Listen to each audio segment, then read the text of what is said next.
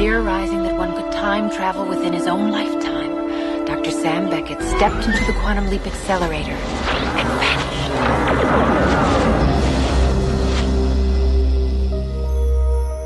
He awoke to find himself trapped in the past, facing mirror images that were not his own, and driven by an unknown force to change history for the better.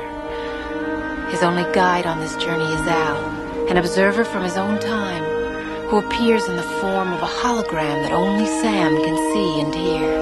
And so Dr. Beckett finds himself leaping from life to life, striving to put right what once went wrong, and hoping each time that his next leap will be the leap home.